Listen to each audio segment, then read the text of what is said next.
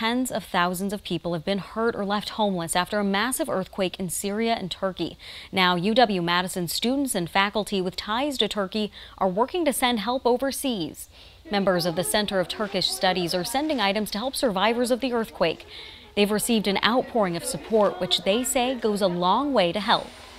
And we got a really great response to the emails that we sent out.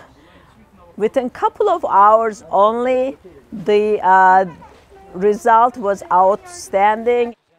If you want to help, you can drop off unwrapped items at UW's Pyle Center conference facility. We've got you covered on other ways you can help too on our website, WKOW.com.